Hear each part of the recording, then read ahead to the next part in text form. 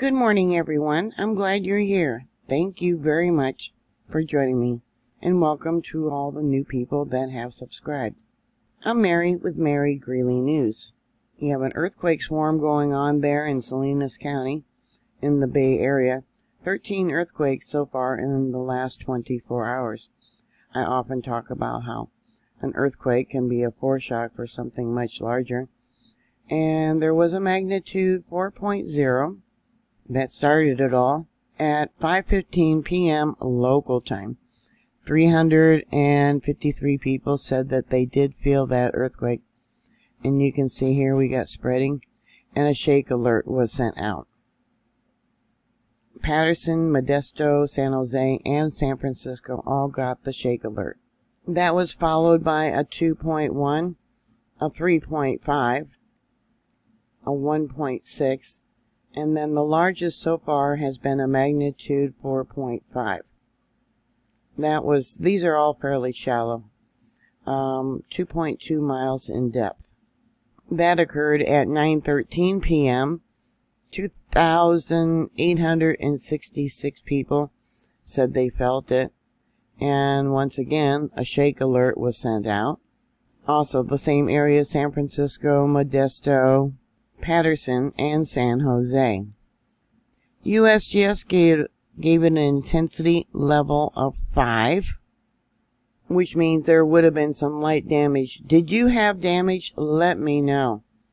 It says it was felt by most people. Some breakage of dishes, windows, maybe cracks in your wall, plaster, foundation. Yeah, check those water and gas lines. And to those that reported it, it felt like maybe a 3.5 to a magnitude 4. Here's the area of the felt reports. For some reason, EMSC isn't posting what people are sending into them. I don't know if it's a glitch in their program or what. Let's see. Across the Bay Area, close to Mill Valley, it looks like. Yeah, we got an intensity level there of 5. And then closer to where the earthquake occurred, intensity level 5. Let's bring this out. Let me close that. Yeah, it was felt over a very wide area. Let's see, the further, Eureka. They felt it. 1 response intensity level. McKinleyville, up there by Eureka. Also, no, they're not given a location. A little northwest of Reno. Let's bring this down. Okay, we got it close to San Diego. Long Beach, Santa Barbara, Oxnard. Let's see. Yeah, they're not giving the names there. That would be Anaheim, Los Angeles area. Yeah, it was felt over a very large area.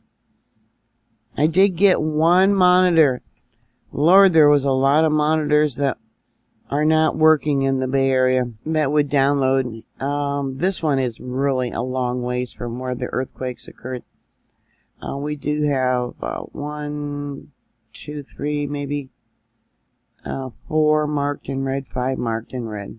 Going to Google Earth, here's the location of the earthquakes swarm down here on the bottom right. The monitor that I did find that did work is all the way up here by Walnut Creek. Let's see how many miles that is. About close to 56 miles. Maybe a little bit farther. So it's quite a ways. Yeah, they got a lot of monitors, but they're not working. Or at least I cannot access the data. Here is the larger ones. The one marked in red here, that's the foreshock. Right there. And then there's that 4.5. And this is just the ones that are magnitude 2.5 or greater. And then over here we have Patterson, Diablo Grande. That's probably the closest to the area. Right along the interstate of 130. It could be related, which is kind of scary, to the Greenville fault, which this is all part of the San Andreas fault. But more concerning is if the energy transferred west towards the Hayward fault, which I believe, is that it right there? No, that's the Calaveras fault. Okay. And then this would be the Hayward fault. Yeah. As you know, yeah, they're overdue for a very large earthquake. Here you can see how the fault actually moved west. Yeah, this is a thrust earthquake where it rose up. Yeah, we got spreading. Yeah. Now this is the moment tensor ball for the magnitude 4.5. And this is the moment tensor ball for the magnitude 4.0. So here on Twitter is the first earthquake. I believe this 3.9 they upgraded to a 4.0. And I wanted to see if there was anything posted. Okay, they said they felt it in Stockton. This one said they felt it in Tracy. Wesley, they said popped. Okay. Alright, for the 4.5, they upgraded it from a 4.4. And this is the shake alert that's posted on Twitter. And let's see. Felt it in Santa Clara. There's always a smart ass too. Here we got one that says San Andreas fault. I've seen better. Another one is asking if it's foreshocks. Well, you just don't know. Look at Wesley. It is in between some minor faults. Interesting.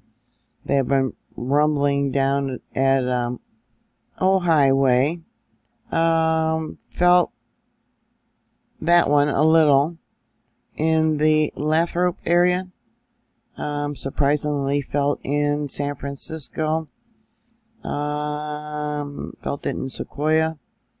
Felt like something bumping our couch at home in Hollister. Felt it in Merced. Felt it in Gustine. Okay, another one says definitely felt it in Patterson. Came in a wave with strong jolt in the middle of it. Bed shaking, walls cracking, and windows vibrating. Dogs barking outside. Slight nudge in Santa Clara. Another one asking, are these foreshocks? Another report says felt once again in Modesto. Another one says busy day. Yeah, it is.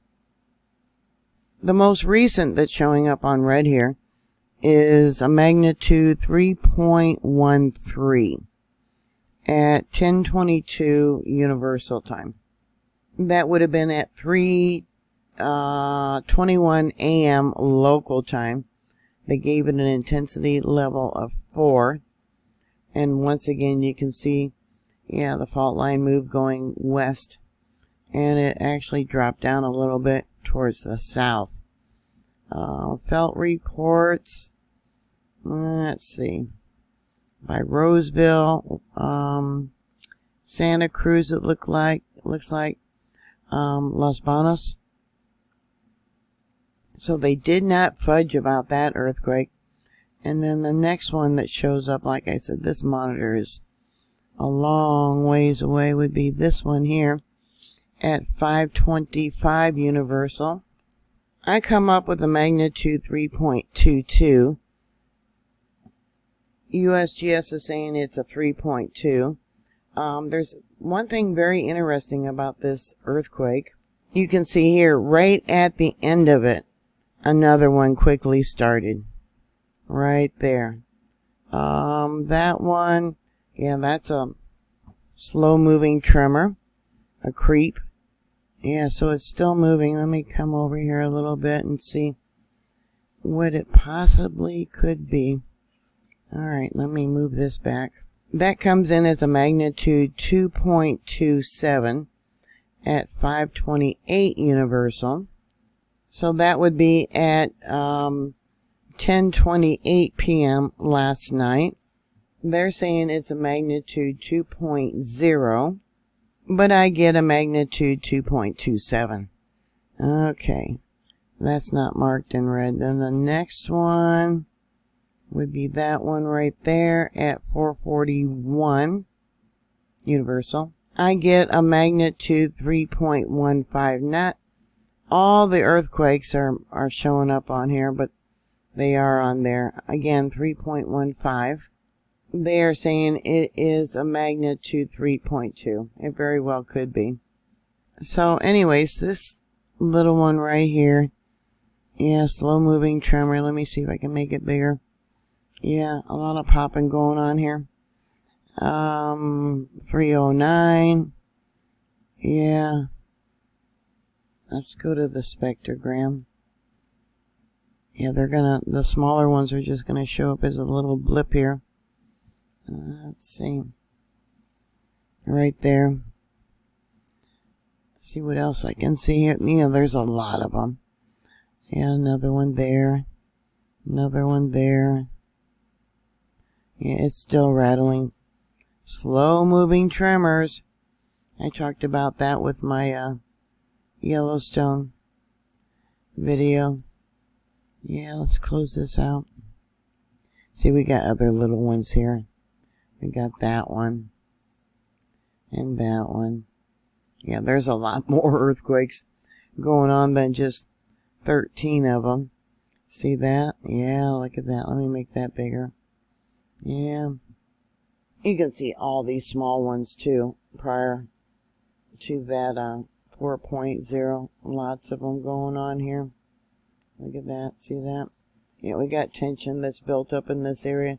You do still have a chance of having a larger earthquake, so you should be aware of that. And be prepared. Yeah, have a plan. So, yeah, be prepared. Don't want anyone to get hurt from a larger earthquake. Things falling on you, brick, masonry, bookshelves, refrigerators. Yeah. So, yeah. Thank you very much for watching. Thank you for subscribing. Please stay safe. They're saying now you should have at least 2 weeks of food and water stocked up for any type of disaster. Myself, I try and stock up for about a year. And I'll talk to you later. God bless you. Bye.